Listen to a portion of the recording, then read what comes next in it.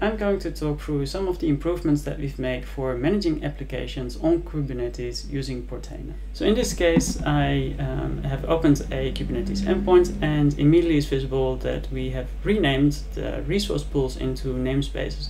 And this is to be more aligned with the native language that Kubernetes itself is using. So when we drill down into the namespaces, it basically behaves exactly as before with resource pools. So we can add a namespace.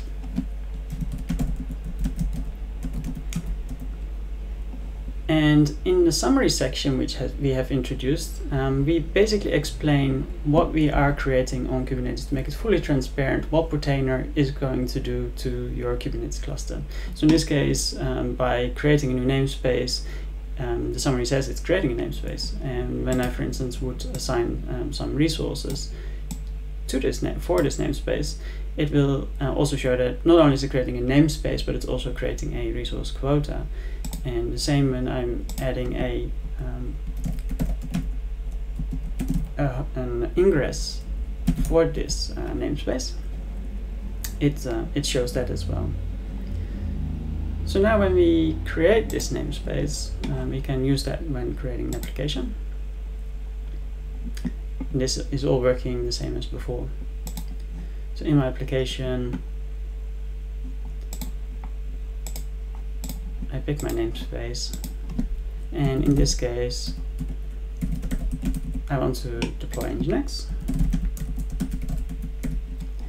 And when I scroll to the bottom, we've introduced a summary for the here as well. So it will state that it actually is creating a deployment under the hood with certain resource limits.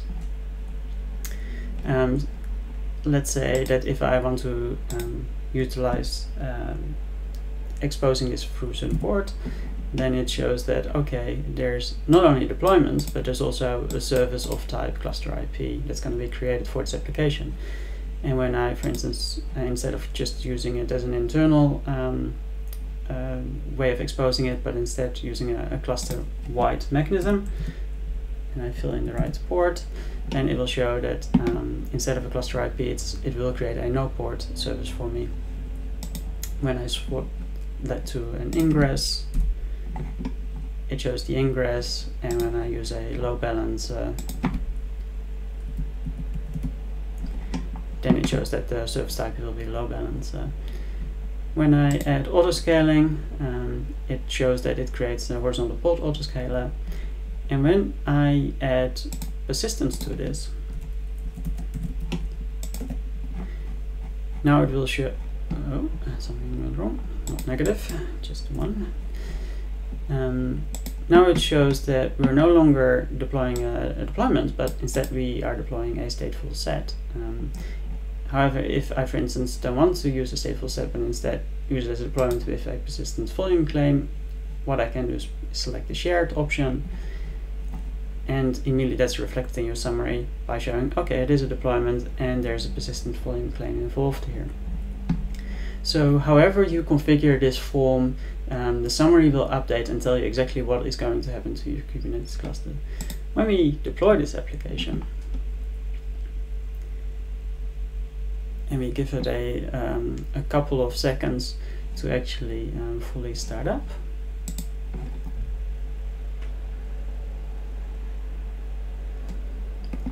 So now it has started successfully,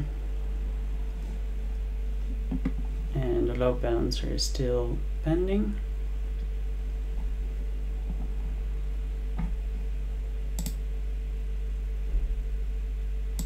Let's give that a second to actually fully start up. In the meantime, I wanted to show you something else that we've introduced as well, to have a better understanding of how much memory and CPU your cluster is consuming as well as your pods are consuming. We added a stats on the cluster level, on the node to be specific. So for this node, we show how much memory and CPU is in use, and this will refresh every 30 seconds. So now if I go back to my application that I just deployed, let's drill down into the stats for that pod as well. And there basically it shows how much memory and CPU this pod is using. And for the cluster, it will be on the cluster level, of course. I should say on the node level. And every 30 seconds, it will show the real-time changes in your memory consumption as well as your CPU consumption. So in this way, we basically hope it to be a bit more easier to manage your applications on Kubernetes when using Portainer.